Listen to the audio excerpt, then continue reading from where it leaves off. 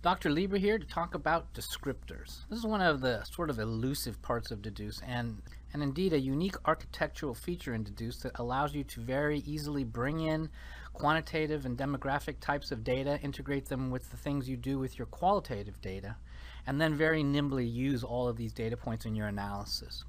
So let's get a few terms out of the way. What we refer to in Dedoose as a descriptor set, you could think of as analogous to an Excel spreadsheet, where you have variables or fields, which are your column headers, and rows of information, or descriptors themselves. So in Dedoose, we refer to the entire package as a set, and you can have multiple sets of descriptors in Dedoose. We'll talk about that a little bit later. So what does this look like in Dedoose? Let me jump to my descriptor workspace here, and you can see that I have two sets defined, one called community characteristics, one called participant demographics. In the participant demographics set, we have a number of fields or variables, and they're all listed here: child gender, ethnicity, phase, and so forth. Over to the right, we have the descriptors themselves. So you can see the same as it was in our Excel spreadsheet. We have our column headers with our field names, and then the rows of information. Each of these we call a descriptor. I can pop this one open, and we can look at everything that we know about this particular participant. Alright, now that the terms are out of the way, let's look at setting up descriptor information manually in Dedoose. First thing I'm going to do is create a new set. I'm going to go to my descriptor sets panel here, hit the plus sign, type in my new name, and submit that. Now we have a new set, our new Excel spreadsheet, but everything's blank. The next thing we need to do is define our fields. I'm going to hit the plus sign in the Set Fields panel and start typing the name for a new field. I'm going to start with ID because it's always a great idea to have a unique identifier for every case, because we're going to be mapping this information to the qualitative data that we're bringing in. Let's make this a number type field. I have 4 types that I can set my fields: text, number, date, time, and option list or categorical. We'll set that as a number and submit it. Bam! Look, we have the ID column all set to receive information. Let's create just a couple more. Call this one gender. We're going to leave this as an option list, so I need to add what are going to be the valid values. I'm going to say you can be a male or you can be a female. Submit that.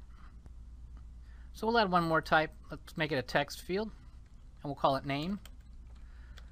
And I should point out that if I put a description in here, that's going to show up as a smart tip later on when I'm floating over it. We'll make this a text type field and submit that.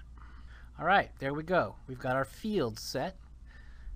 Now the only thing that we're missing are the data themselves. So I'm going to go over here to the descriptors in this particular set, hit the plus sign there, and start setting the values. Participant number 1 is male. His name is Eli. Participant number 2, female. Call her Teresa. So you can see now I'm bringing in the data into that particular set based on the fields that I've defined.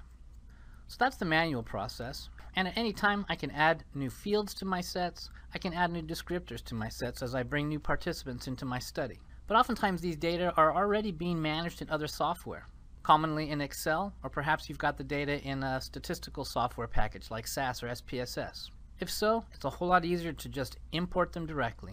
So let's see what that looks like. So there are 2 ways to import descriptor information. One is to import the definitions and the data separately. So let's look at that. I'm going to create another new set here.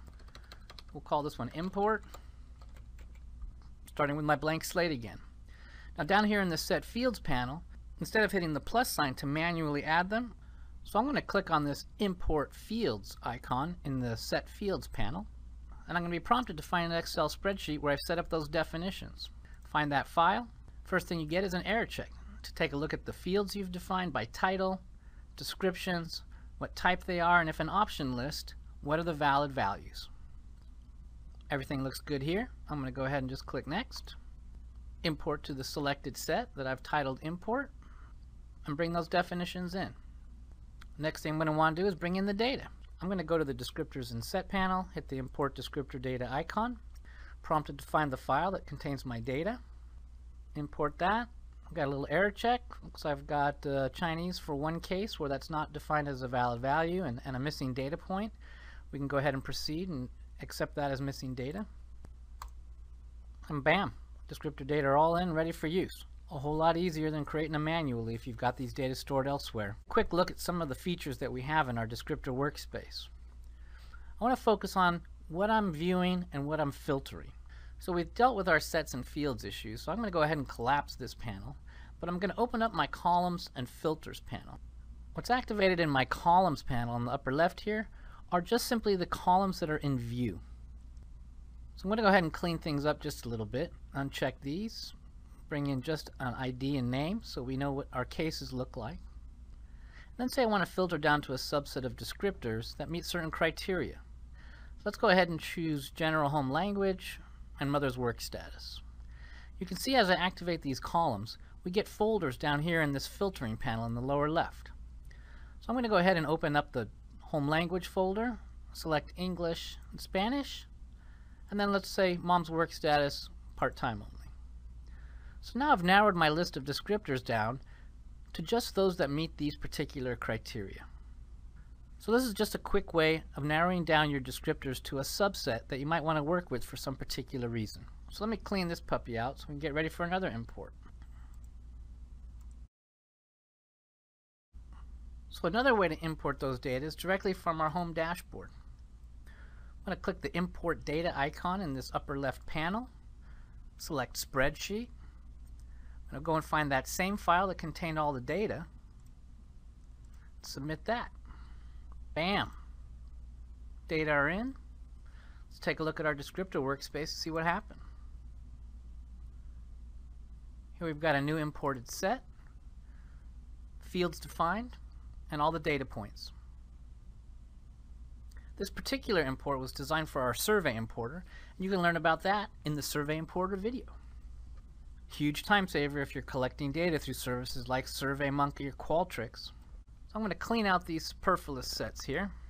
Alright, so let's talk about the use of multiple descriptor sets. The idea of multiple descriptor sets allows us to do vertical types of analysis. So for example, in this study we have participant characteristics, information about the families that participated in this study, and we also have another set called community characteristics. And so this is an entirely independent set of variables that distinguishes one neighborhood from another. So families are nested in neighborhoods, and we might want to ask questions that cross these levels of analysis. So for example, is there some difference between families that speak Spanish at home as a function of population density? So the way that we make use of descriptor sets, so we're importing family level information through the interviews that we collected. We're going to link it both to a family characteristic and a community characteristic. So real quickly, let me show you what that looks like, and it'll segue into a brief discussion of dynamic descriptors. Alright, so I go back home, click the plus sign in my media panel, bring in a document. Here I'm in document view, and as you may already be aware, I've got my descriptor button right here. I'm going to go ahead and click on that. Takes me to my descriptor pop-up. I'm going to say, hey, this document comes from a person who lives in this particular neighborhood. Linked up there. Now I'm going to go to the participant family. Say it belongs to this particular family. So what's popping up here now is a prompt to set the value for a dynamic descriptor. Dynamic descriptors are designed to allow you to track chronological change if you're doing a longitudinal study.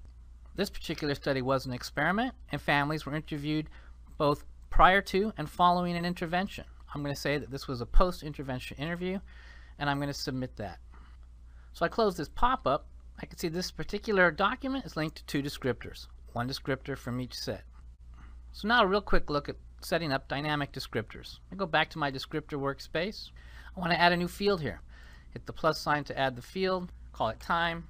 I'm going to leave this as an option list as time 1 or time 2. Now I need to set this as a dynamic field by checking this box. Submit that. So let's back out to our home dashboard, grab that document that I just brought in, click on descriptors,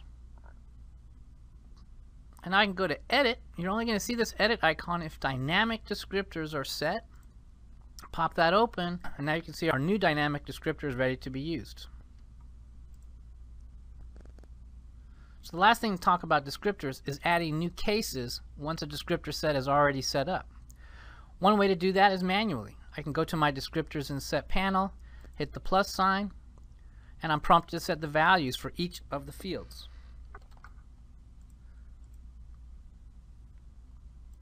Go ahead and submit that. But what if I have these data collected in Excel again, and I want to simply merge that information together? We can do that by exporting the current descriptor set, adding the new cases, and then re-importing it. So I'm going to go to my export descriptor data icon, click on that. So let's take a look and see what that file looks like. I'll just grab it over here in Excel. Here we go. The important thing to be aware of here is that there's a new column that's been added to this file. It's titled Dedoose ID. That's the key that Dedoose uses to associate that set of descriptor information with any of the documents that it's linked to. So you don't want to mess with that. I'm going to just copy all my other case information from another file, paste it in here, save that. Let's go see what the re-import looks like. So I'm going to go back to my descriptor workspace, click on import, find that file. Looks like I had a bunch of missing data here, not a problem. Go ahead and submit, and I get a warning that the sheet contains a Dedoose ID column, and any information that's contained in those particular rows is simply going to be updated. Do we want to proceed? Yes, we do. So we've now added all those descriptors to our descriptor set. Alright, well I think that covers descriptors pretty thoroughly. Hope this gets you on your way. We've also done a blog series on the use of descriptors that might be helpful to you as well. I'm sure you could find that with a quick search. And we certainly hope you'll be using descriptor data to allow you to really capitalize on the mixed methods features in Dedoose. Happy deducing all!